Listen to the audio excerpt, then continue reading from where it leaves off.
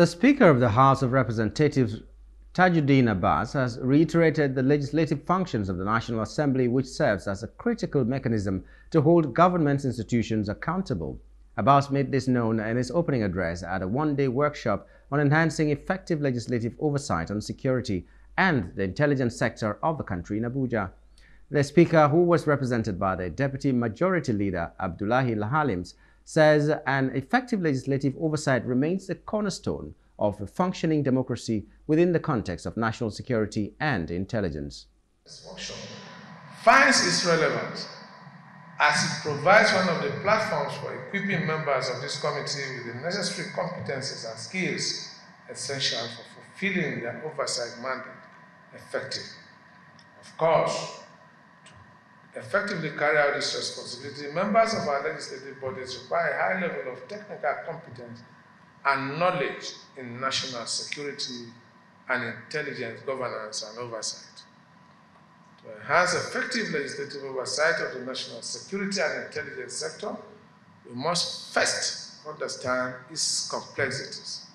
The sector comprises various agencies with diverse mandates, including intelligence gathering, law enforcement, military operations, border control, cyber security, among others.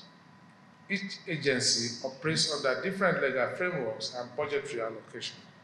Therefore, it is crucial that we familiarize ourselves with their roles, responsibilities, and operational structure to effectively exercise our oversight functions. While welcoming members of the committee and guests to the workshop, the chairman of the committee, Honorable Ahmed Satomi, said the committee has begun engagement with relevant security agencies on the need to combat issues of insecurity in the country. Programs and light way for proliferation, cyber security, terrorism financing, and its implication to national security. The resource person chosen to handle each of the selected topics are probably the best in those areas in the country as of today. I am very optimistic that at the end of the workshop, the committee will have been more technically enabled to commence strategic oversight of some of its critical emerging challenges, which has begun to pose serious threats to the security of Nigeria. Such threats include cyber threats to the security of Nigeria. Such threats include cyber threats, terrorism financing. On his part, representative of the National Security Advisor Nuhu Ribadu and others all noted that effective oversight is not just a regulatory necessity.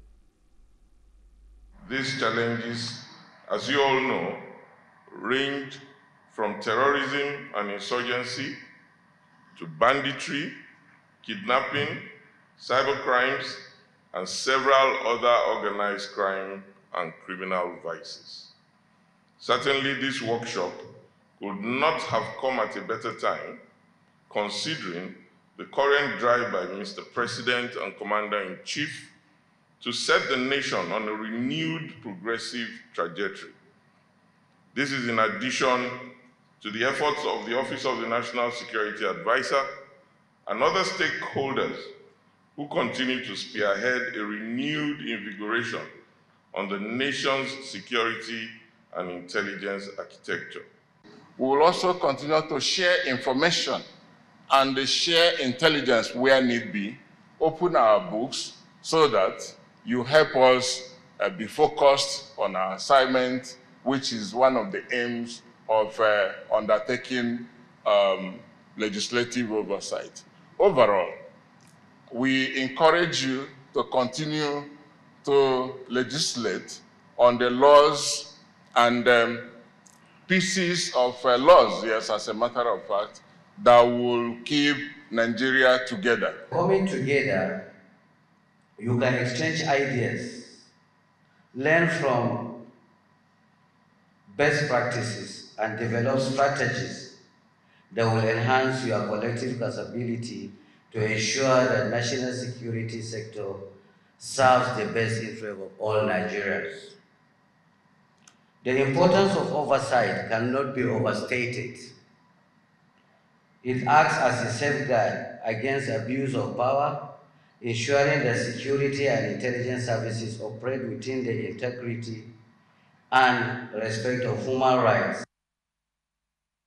Hello, hope you enjoyed the news. Please do subscribe to our YouTube channel and don't forget to hit the notification button so you get notified about fresh news updates.